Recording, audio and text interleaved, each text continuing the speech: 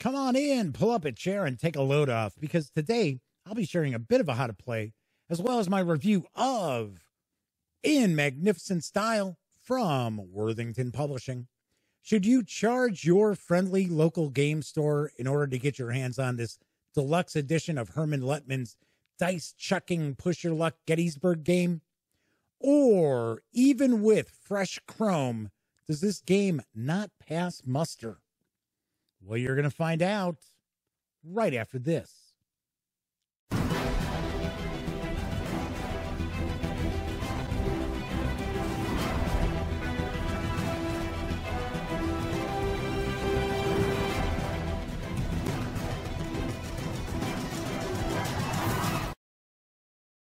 Howdy, howdy, howdy, gang. Welcome once again to the Duct Tape Studios. I'm Jeff McAleer, your host here at the Gaming Gang channel. As I mentioned in the open, today I am going to be sharing a wee bit of a how to play, as well as my review of the deluxe edition of In Magnificent Style from Worthington Publishing. This is designed by Herman Lettman with artwork provided by Tim Allen.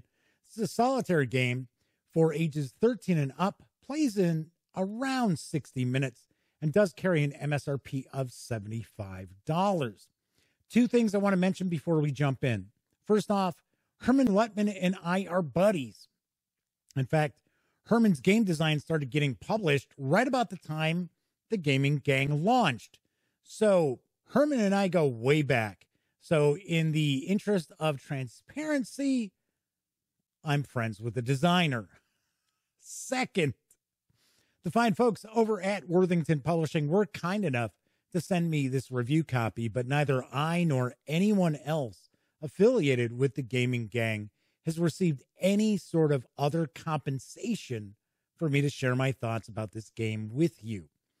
These days, it's important that you know that. All right, that said, let's swing on over to the other camera, because I've got In Magnificent Style, Pickett's Charge, set up. So in essence, this is a dice rolling push your luck game that simulates the third day of the Battle of Gettysburg, in particular, what's known as Pickett's Charge, when the forces of General Longstreet's corps tried to shatter the center of the Union line. They were ordered to by General Robert E. Lee. Longstreet didn't think they had a chance in hell of doing it, but you didn't say no to General Lee. So his divisions went forward and were slaughtered.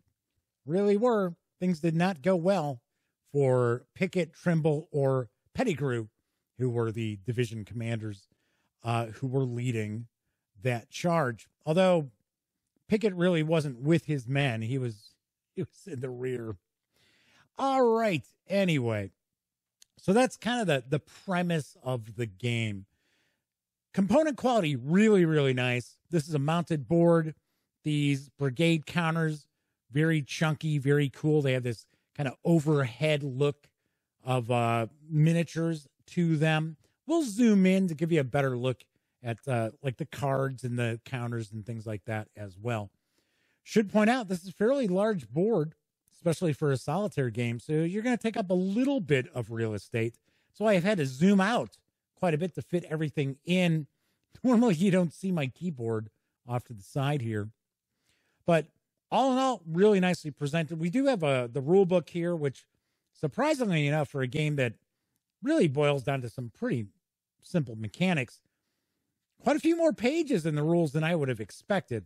Nothing they can't wrap your head around. Like I said, this is a pretty easy game to understand. It's a pretty low complexity. But yeah, I was just kind of surprised. There's like 14 pages of rules. A lot of this corresponds to things that might come up as events. It's not something that's always going to happen. So that is what's revealed there. So what you're going to do is you're going to track victory points, and that at the end of your 5 turns, you are going to tally those up, see how you've done. Historically, it was a major defeat for the Confederates. Then we've got an example of play as well as Herman's design notes. So 18 pages like I said, about 14 pages are rules. So what you're going to be doing is you're going to start off. This is the Union line here. So before the charge, the Confederate artillery under Porter Alexander had bombarded the Union line. So we've got these little fire counters here that are dual-sided. So we have -1 strength value. So this has a strength value of 5, -1, it's a 4. And we'll have 10 markers. There's 9 locations. So you're going to assign one location 2 counters. So, of course, I've decided to assign it to the Bloody Angle up here, which historically is where the only place that the Confederate units actually broke through the Union lines momentarily. So we're going to lay those down. So what's going to happen is, as our brigades advance, we're going to be able to see what were the effects of that bombardment. Might be a miss, may have actually lowered the strength of these units here facing us. We don't know until we get to this point here. We're going to be able to start spotting, see what's going on with those as well. It's possible that we might be able to assign more of these counters. I have these over in a bowl, but what you really want to do is have these all face down and kind of mix them up a little bit and then assign them to the various units and use the extras if you need to provide more of these hits to them. Down here, we've got the different brigades. Each of our brigades is going to start off with a strength of 10.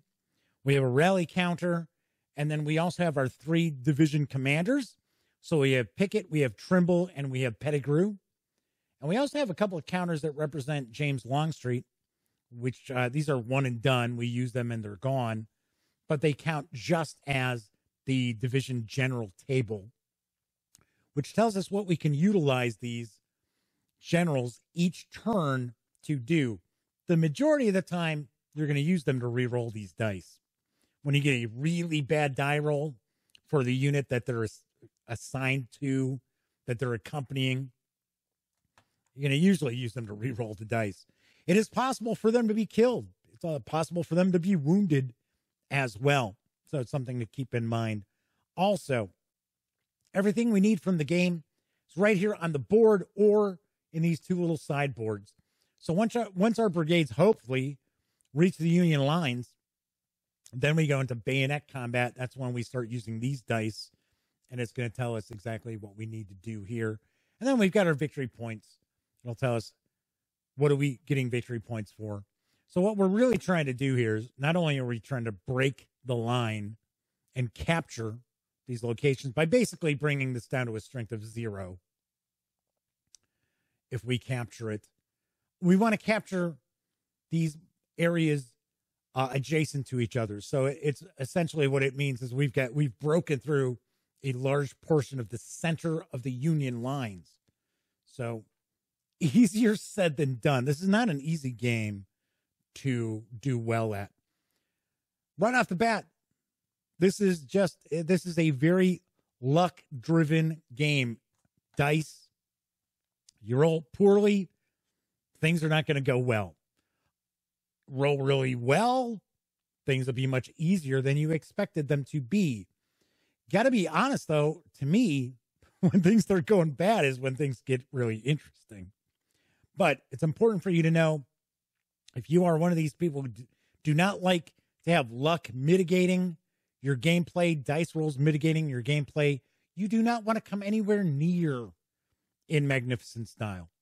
Just pointing that out. Something else, if you are familiar with Herman Luttman's Crowbar, the Rangers at Point du Hoc from Flying Pig Games, that is based on this system. I know some folks out there might think it's the opposite. Oh, in Magnificent Style, it's based on Crowbar because this deluxe edition came out after. That's not the case. This came first. In fact, this was originally released by Victory Point Games, and I actually reviewed it back then and liked it. I gave it an 8 out of 10. But at that point in time, it was just kind of a desktop publishing sort of component quality from Victory Point Games. I know a lot of reviewers wouldn't touch any of their games because of that. The Gaming Gang, we weren't like that. Good gameplay. was what mattered to us. Component quality, not so much. But this has really been boosted component-wise, to the nines, right? Okay, so what you're basically going to do is you're going to be sitting here, you're going to start off with a union activity phase. In the first turn, you don't do that. But normally you're going to draw at least one card, and you're going to look at the union event. So these cards are broken into Confederate and Union sections here. And as you progress, the Union's going to get more events taking place. So that kind of simulates what's going on with the Union forces. There are Confederate events as well. And this game is very swingy. Things can swing from one end to the other very, very quickly, which some people will not like. Doesn't bother me. Something else I should point out is you're not making a lot of strategic decisions in this game. For example, we've got these sections and we've got these columns. So your brigades will only move up the column that they start off in. Reason behind that is because you need to know which division general is assigned to those brigades. And if you start moving them all over the place, it becomes rather difficult to tell. Although I have to say, Armistead's division is down here. So I shouldn't say division, brigade is down there. He was actually the general who broke through up here. So at the bloody angle. So that will not happen in this game, strangely enough. But this is very abstract. This is not a super detailed simulation of the Battle of Gettysburg or Pickett's charge during the Battle of Gettysburg. So you're going to essentially pick a division. It's going to be the one that you're going to control, and you're going to basically roll dice up until the point where you decide it's time for you to stop, or the dice tell you you're going to stop or move backwards. So as an example, I'm going to use Fry's brigade here. I do not have a general assigned to this brigade, so I will not have an opportunity to do anything special like re-roll dice. And we're going to move, we're hopefully going from the green to the yellow to the red. It's important that you understand we have these different sections here because different events will have different effects based on where that brigade is located. So we're not even in the green yet. So we're going to roll. And of course, the worst possible result. So high on each die is what we want. Not that. So it's a rout. So unit takes hits equal to half the distance to the rally point. Well, we haven't moved. So we're at the rally point. So we're back in the start space anyway, so that doesn't happen. That would count for our activation. So that was a horrible die roll. And that is going to basically end the activation for Fry's brigade. So I'm going to actually activate Dick Garnett's brigade, which is right next to it, because there are certain events that are going to allow us and certain die results that are going to allow us to make a battle line where we'll be able to move other brigades that are adjacent to our active brigade.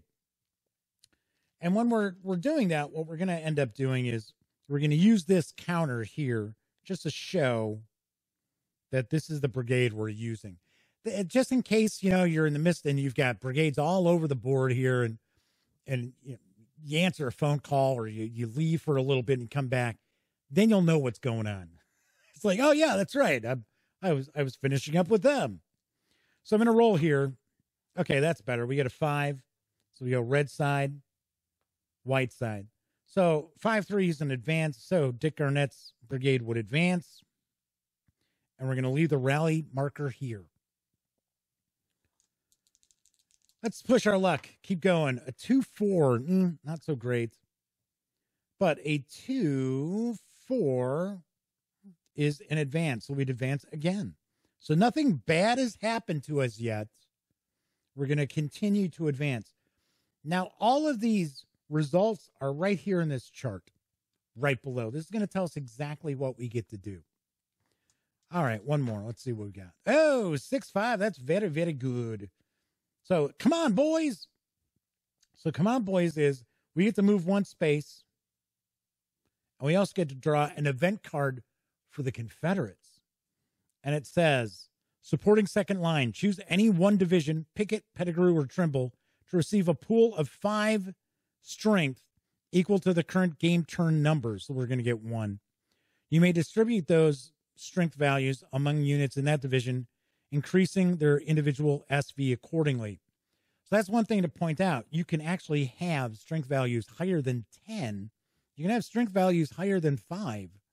So we would get 1, and we would add that to, for the heck of it, we're going to add it over here because the bloody angle is pretty tough to crack. So we're going to give that to Lane. So there we go. We would have that. Now we can keep rolling.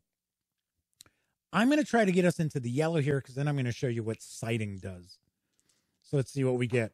A 5-6. Yes. Another good one. Come on, boys. Same thing. So we're going to move into here. We have taken absolutely no hits whatsoever. So we're in good shape. And we're going to get to do another Confederate event. So far, things are outside of this that sucked. Things are moving swimmingly.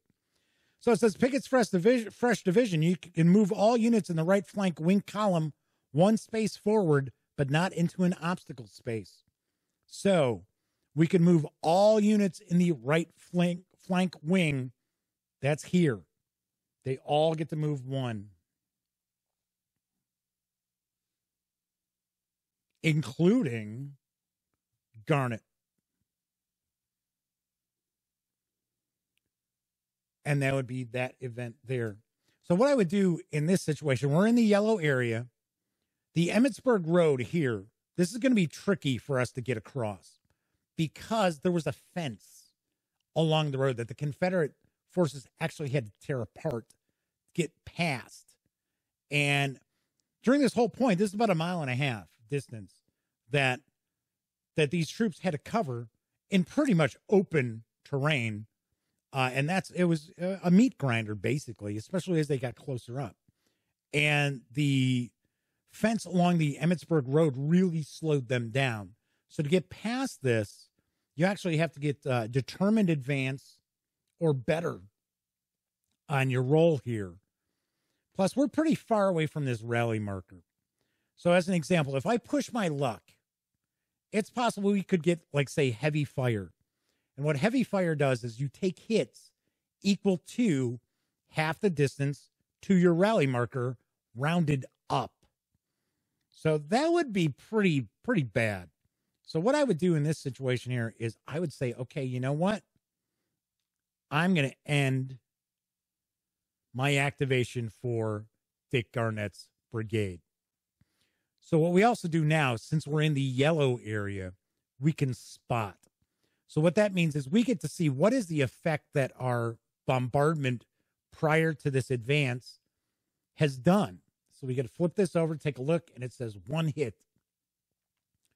So we're going to flip that over, make it a 4, and we can get rid of that. We know what it was. So we know this is down to a 4. And then we would move on and activate our next brigade and so on and so forth. So once again, you have opportunities here where you can form battle lines, depending if you roll good, or an event, which will allow you to move more than 1 brigade. Like we had the event that allowed us to move these all 1. What you want to try to do as you're playing is you don't want to get brigades way too far ahead of everybody, such as this. This probably is not a great finishing spot because they're so far apart. And if I'm able to do a battle line in advance, they must be adjacent or 1 back diagonally or 1 ahead diagonally. So of course, keeping in mind, I have not activated them yet. So I could conceivably catch up. So what you're eventually going to do is you're going to be losing strength points. You're going to gain strength points from time to time. Usually you're going to be losing them.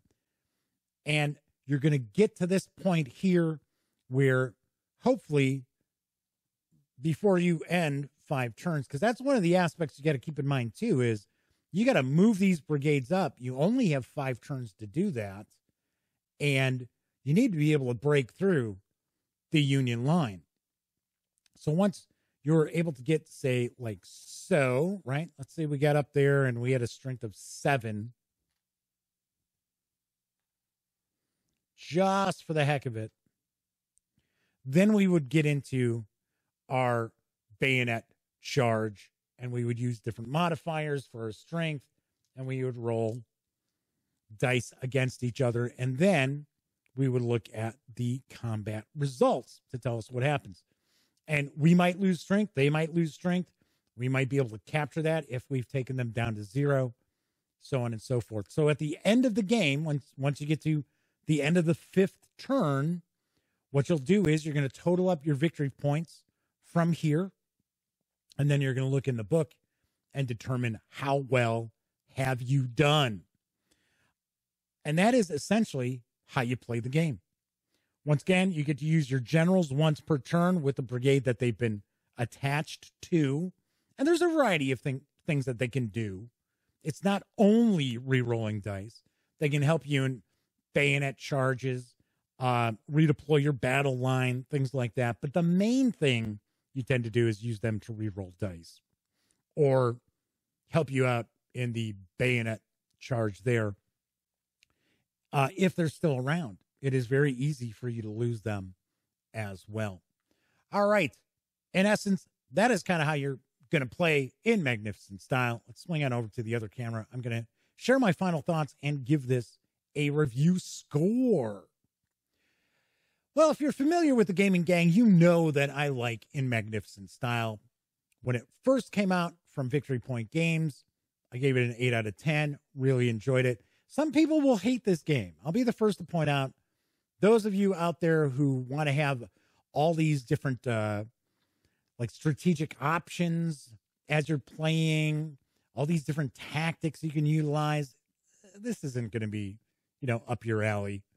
Those of you out there who do not like shucking dice and having, a very swingy game luck-wise, won't care for this either. Also, if you're looking for like a strict simulation of Pickett's Charge, no, this isn't it. This is a fun, lightweight game that tries to give you the feel of the pressure of trying to move these brigades forward, trying to keep them together, cohesive, so they're still a fighting unit, and face what was, in essence, just a killing field that they had to cross in order to reach the Union lines. I like that.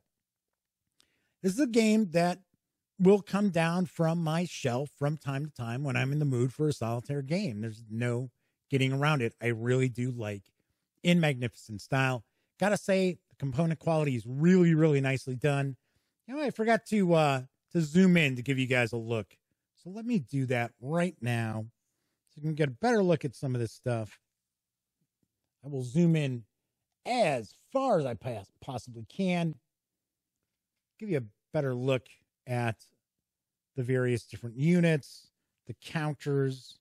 We got Trimble, we've got Pickett, we've got Pettigrew, Longstreet. Got the cards here as well. Lee's Veterans, Fence Obstacle.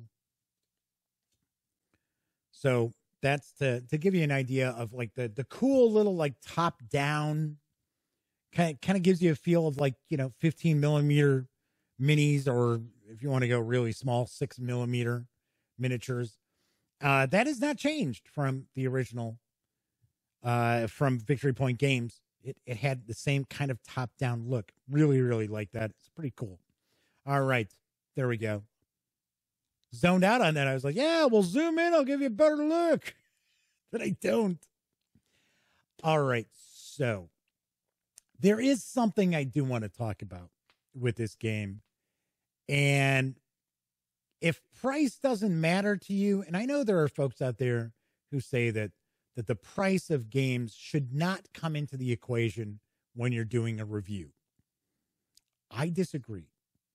I know some of those people are like, well, games are art, and, you don't put a price tag on art, and yada, yada, yada, and so forth. Now, I'm not saying that game design is not an art. It is. The actual games themselves, it's pushing it, putting it into the realm of art. So, $75 for this game, I don't see it. I really don't. That is the MSRP from Worthington Publishing. That is pricey for this game. If I remember correctly, when this was first out from Victory Point Games, and once again, completely different component quality. If I remember correctly, it was like a $30 or $35 game. It was not a real pricey game. $75 is asking a lot. $75 is really asking a lot for this when you compare it to other war games out there, even from Worthington Publishing itself.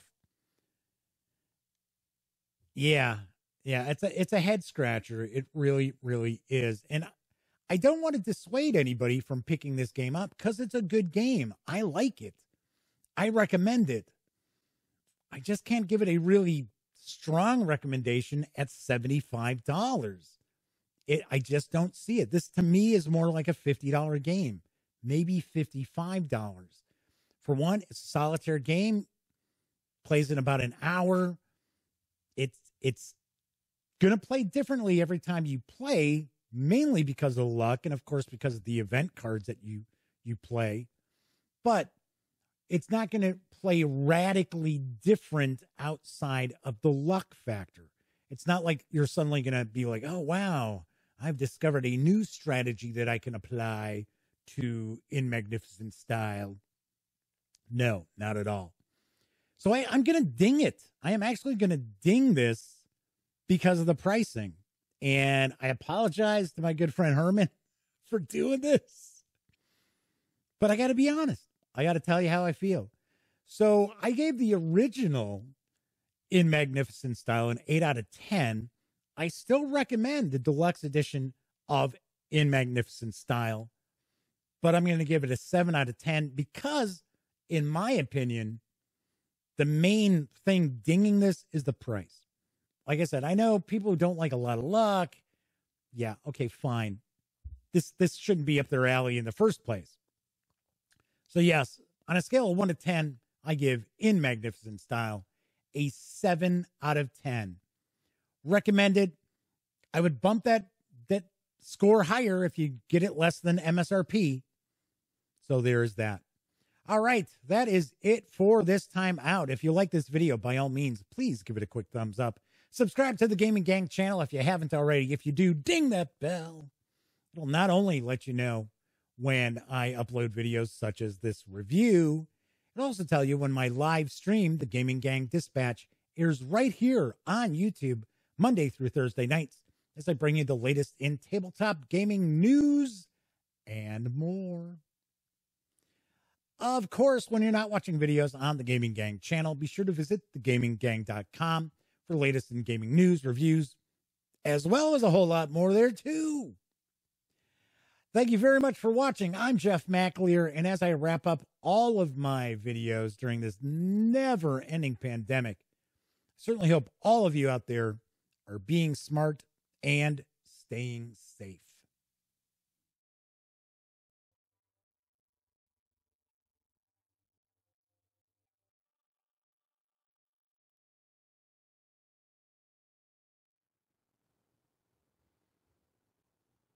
Oh, hey, you're still here. Well, if that's the case, by all means, if you haven't subscribed to the Gaming Gang channel yet, click right here.